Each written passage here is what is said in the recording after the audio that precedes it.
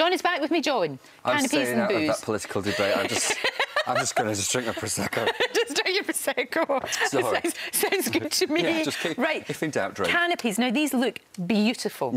Absolutely gorgeous. The thing I is, love them. people panic about canapés and they think, oh, because they're so small and fiddly, they think, oh, I'm going to stress out and lose it at Christmas. But the thing is, these are quick and easy and so simple to make. And if you don't make them for Christmas, make them for New Year. Oh, yeah, make them whenever. Quite a good so idea, I'm going to start off with referencing these ones here. These are the beetroot and horseradish cream cheese. So it's just pumpernickel bread, which is a very dense, quite sweet rye. Right. And I've toasted that, cut it into cubes, or squares. Did Martin Kemp tell you to toast it?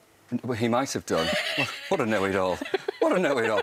And then I mixed, I don't mean that, Martin, if you listen. I mixed some horseradish with cream cheese and pop that on, and then some shop-bought beetroot. Not the vinegary stuff, you know, the vac pack beetroot. Use that, and a little bit of parsley. Dead simple. I might just take the beetroot off for that, because you know I'm not a huge fan. But it looks beautiful. It looks very Christmassy, well, I think. that's all that matters, because when you're drunk as well, it doesn't matter what it tastes like. For the pork one, what I've got here is some pork mince, some parsley, a few little breadcrumbs. I'm going to add some nutmeg to this as well. Ooh. So just a little grating of fresh nutmeg, because fresh nutmeg's always better than using that horrible, you know, that powdered stuff that tastes like you've been to a backstreet dentist. It just sort of numbs the mouth. Not so good. Don't like that. So always use fresh nutmeg. And what I've got here is some shallot, which I've just sweated down. You could use onion, and I've put some Marsala wine in there. If you've not got Marsala wine, don't rush out to get it. There's no point. Christmas is busy enough. Just use sherry, port, just anything. Whatever's lying around. Plug it in, vodka, just put it in. Anything. Throw it in. Orange juice, whatever you want. Throw it in. So in with some onion, sweated down, and you can season that if you want to as well. Bear in mind that pork mince needs quite a good amount of salt to bring it up and get it going. So in with that, and you just bring this together into sort of a little. I'm just going to watch my chocolate, because chocolate burns very quickly, as you know. Bring this together into like a stuffing. Basically, this is like a very impromptu stuffing. The best kind of stuffing, if you ask me, an impromptu one. So bring that together, and then what I've got here is just some prosciutto in a mini muffin cup. So I've just lined them with pieces of prosciutto or Parma ham, whatever you've got. You could use streaky bacon. And all I'm going to do is get my stuff in and shove it into these cavities. Now, if you don't have a mini muffin tin, these will bake in 10 to 12 minutes, so it's really quick. But if you don't have a mini muffin tin, you could use a normal muffin tin, and you'd have great big canapés. Big giant ones. People with big mouths, that's for them. And they'd bake about in about 20 minutes. So that's all you do. That's really simple. In the oven, and then when it comes out, you can get a little bit of that sage, fry that in a little bit of oil so it goes crispy. That's a good idea. And then just pop that on top like that. Dead special, dead easy. So that's the two Can I eat one of them? Am I allowed? Yeah, grab one, grab one. They're really lovely.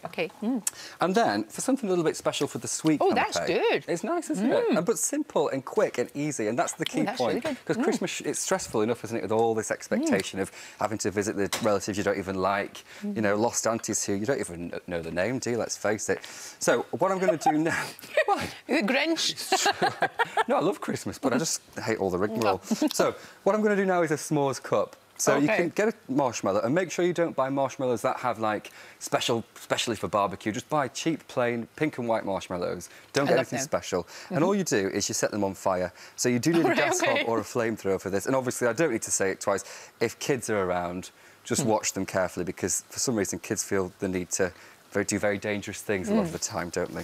So all you do is you toast that, let it cool for a second, and then as you pull the fork out, after about 30 seconds of cooling, the middle will come out of the thingy. Now you can use that as a shot glass, so fill it with some sort of liquor.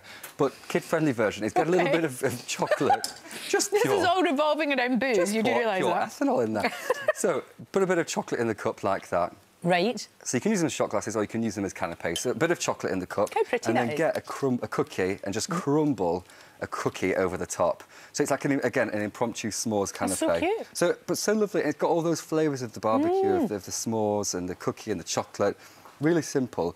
But that's the thing, canapés don't need to be difficult. They don't need to be painstaking. No, they don't. And you use shop-bought rye bread, shop-bought pumpernickel, shop-bought bellini. Look at that. Look at that. I think I'll go for one as well.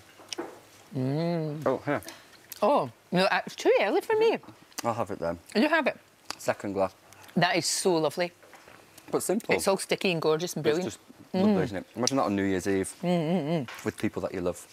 Excellent. Thank you, John. Merry Great. Christmas. I'll be on the website, of course.